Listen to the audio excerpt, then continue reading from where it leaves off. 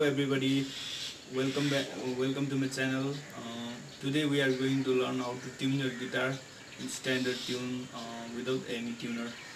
Um, if you are facing any difficulties, especially for beginners who are playing guitar, त्यसको लागि तपाईँले गिटारको string मिलाउनु अलिक साह्रो पर्दैछ या तपाईँले कसैको हेल्पले मात्रै तपाईँको स्ट्रिङ मिलाउन सक्नुहुँदैछ या तपाईँ चाहनुहुन्छ आफ्नो guitar how to tune your guitar if you want to know please watch my video र after watching today's video sure तपाईँले आफ्नो गिटार आफै मिलाउन सक्नुहुन्छ आफ्नो स्ट्रिङलाई सो यसको लागि भिडियोलाई स्किप नगरी फुल भिडियो हेरिदिनुहोस् होला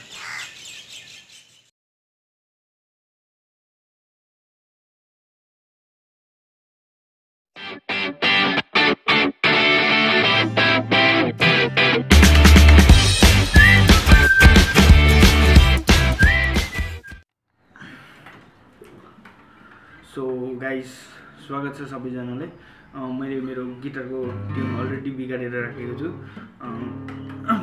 मैले अघि पनि ट्राई गरेको थिएँ तर त्यतिकै क्यामेरामा के प्रब्लम भएर फेरि रिदेखि भिडियो गर्नु पर्यो त्यही भएर मैले अलरेडी बिगारिसकेको छु यो string now I will teach you how to tune your guitar without any tuner क्या यत्तिकै यसको लागि चाहिँ एकदमै इजी मेथड छ भेरी सिम्पल जसले पनि गर्न सक्छ अझैसम्म तपाईँले आफ्नो गिटारले त्यतिकै आफै ट्युन गर्नु सकेको छैन स्ट्रिङ्स मिलाउनु सकेको छैन भने आजदेखि तपाईँले गिटारको आफ्नो स्ट्रिङ आफै मिलाउन सक्नुहुनेछ यसको लागि चाहिँ फर्स्ट हामीले स्ट्रिङको नाम स्ट्रिङ्सलाई जान्नु जरुरी रहेछ हाम्रो गिटारमा 6 वटा स्ट्रिङ्स हुन्छ त्यो सबैलाई थाहा हुने नै कुरा हो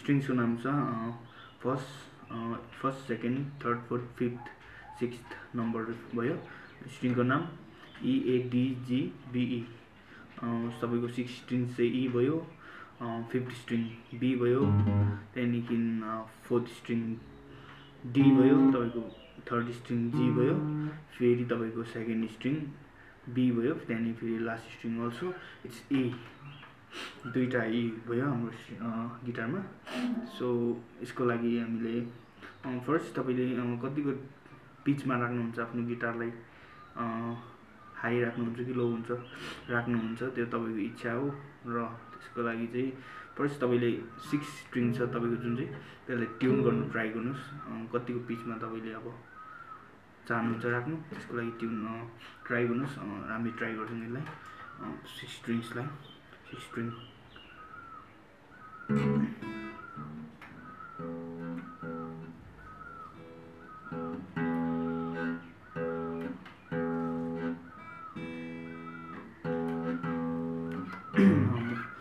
मैले यतिको पिचमा राखेको छु आफ्नो 6 स्ट्रिङलाई तपाईँले कतिकोमा राख्नुहुन्छ त्यो तपाईँको इच्छा हो र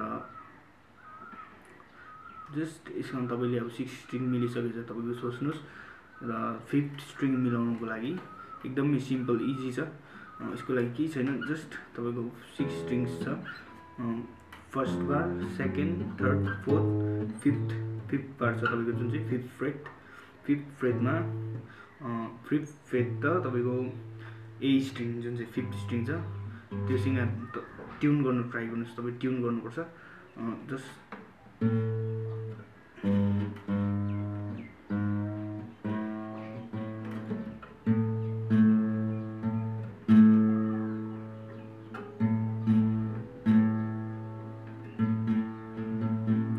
हामीले फिफ्थ स्ट्रिङ पनि ट्युन गरिसकेको छ वी गट इट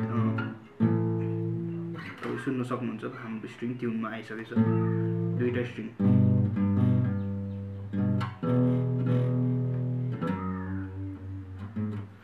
र तपाईँको फोर्थ स्ट्रिङ रह्यो अब हाम्रो फोर्थ स्ट्रिङको लागि पनि same method first second third fourth fifth fifth स्ट्रिङको fifth बारमा र फोर्थ स्ट्रिङलाई ट्युन गर्नु ट्राई गर्नुहोस्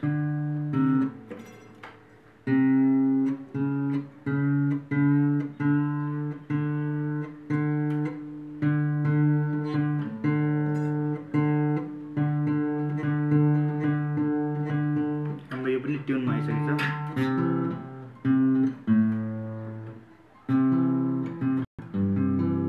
हाम्रो 3टा स्ट्रिङ ट्युनमा आइसकेको छ। हाम्रो 3वटा string 5th 6th 5th 4th 3टा string हाम्रो अहिले ट्युनमा आइसकेको छ।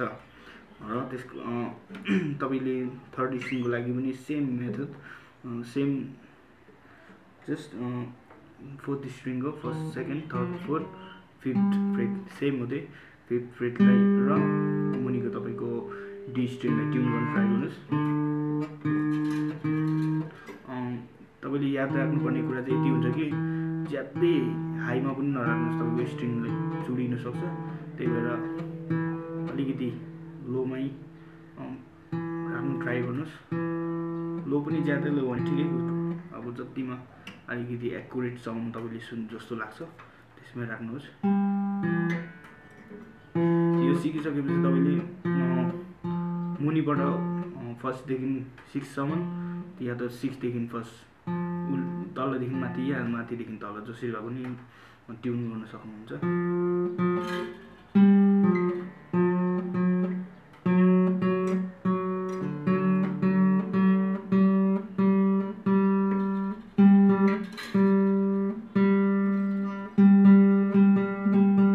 र हाम्रो 3rd स्ट्रिङ पनि फाइनली ट्युनमा आइसकेको छ।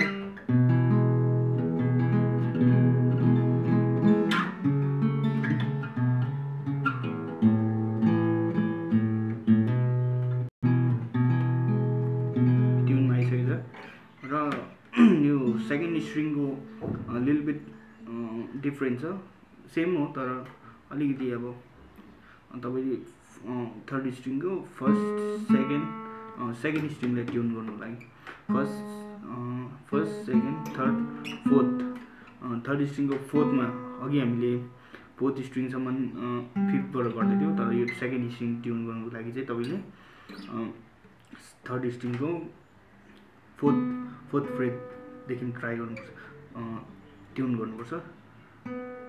सो 2nd स्ट्रिङलाई ट्युन गर्दैछौँ हामी।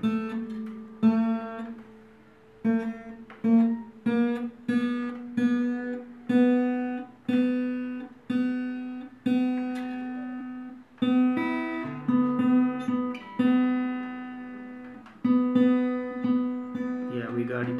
हाम्रो 2nd स्ट्रिङ पनि ट्युनमा आइसकेको छ, तपाईले सुन्न सक्नुहुन्छ। र हाम्रो लास्ट रहेको छ 1st स्ट्रिङ। तपाईँ 1st स्ट्रिङ मिलाउनको लागि तपाईँ 1st र 6th स्ट्रिङ ई हो, किनकि एउटा हाई पिचमा हुन्छ एउटा लो पिचमा हुन्छ, त्यसैले तपाईले इजिली मिलाउन सक्नुहुन्छ यसलाई। तपाईले यो 2nd स्ट्रिङ मिलाउनको लागि तपाईले यसको 4th स्ट्रिङबाट मिलाइहाल्नु भयो 4th फ्रेटबाट, तर 1st स्ट्रिङ छ 1st स्ट्रिङको चाहिँ फेरि 4th बाट हुँदैन, फेरि उसको पनि 5th बाटै हुन्छ, जस्तै हामीले अगाडिको स्ट्रिङहरू गरेको थियौँ। र तपाईले यहाँबाट पनि गर्न सक्नुहुन्छ या त यो 6 स्ट्रिङ छ तपाईको 6 स्ट्रिङसँग म्याच गर्नु पनि सक्नुहुन्छ।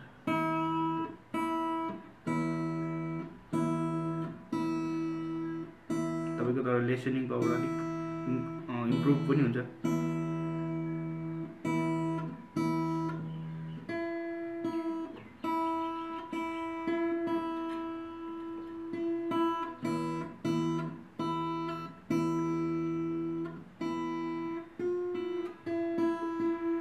फाइनली हाम्रो गिटारको स्ट्रिङ मिलिसकेको छ।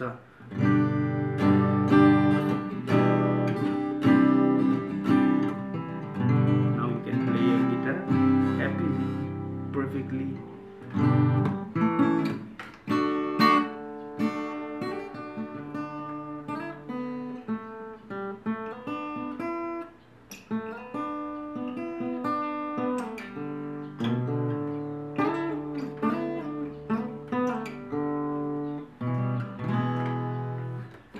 र आजको भिडियो यति नै थियो।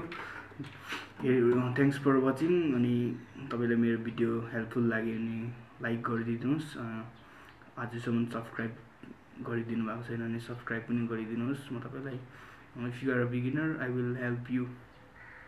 अनि मेरो अर्को भिडियोहरुमा गिटार लेसन्सहरु लिएर आउनेछु र त्यति बेलाको लागि Stay tuned guys. Thank you for watching.